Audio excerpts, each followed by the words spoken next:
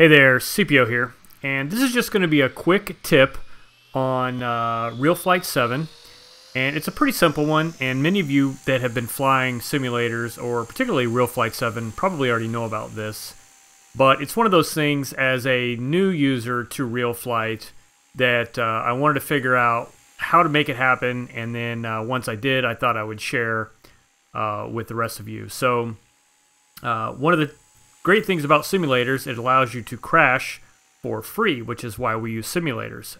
We need to crash in the sim so that we don't crash our real model. But the problem is the default setup for the simulators, almost all of them as far as I know, have a reset position that's usually on the ground in front of you, which is where you would normally take off from. However, when you crash, particularly if you're trying new things or just learning, you crash a lot, you find you end up having to wait for your heli to re-spool back up so that you could take off and practice some more. So in this particular case here, let's say I'm goofing around and I'm gonna crash. Bam! I hit my reset button, which on my Interlink Elite controller is a little button, or otherwise you can hit the space bar. But now I've got to wait for this thing to spool back up so I can go back to where I was before. So what I like to do is use the Reset Aircraft Position feature. And basically what I like to do is get into a hover somewhere a little above mid-stick, middle of the screen there, and I hit the P button. And that's going to be short for Remember Aircraft Position. Now that's the new reset position. So I can go take off, do my thing, and anytime I hit the reset button, whether I crash or just hit it because I decided I didn't like what I was working on and I wanted to start all over again, it just takes me right back to that center position every single time.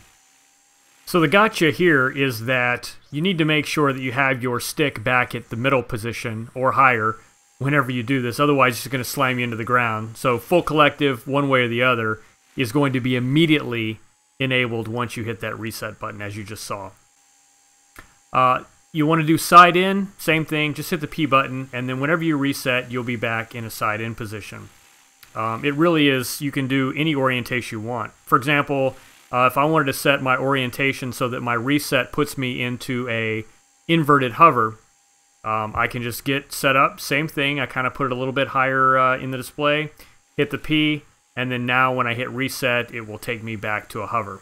Same thing applies though, your collective is immediately active whenever you hit reset, including throttle hold. So if you hit throttle hold and then hit reset, you're going to have no motor, it's just going to drop out of the sky. So clear your throttle hold and recenter your stick before you hit that reset button. But that's it, this is just a really quick tip. Hopefully that'll be helpful for somebody who wanted to get more out of the flight sim and perhaps didn't like the default reset position. And you know, there's a lot of great reasons why that default position works, but if you're just like trying to hammer out some maneuvers and you want to keep starting over from the same place, this is a great way to do it.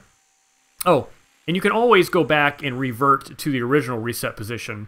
And I'll show you here, this is also the menu option, but Control P will clear the position, and then of course space resets it, or the reset button on the controller. But that's it. Now we're cleared and back to the original reset position anytime we hit reset. So that's it.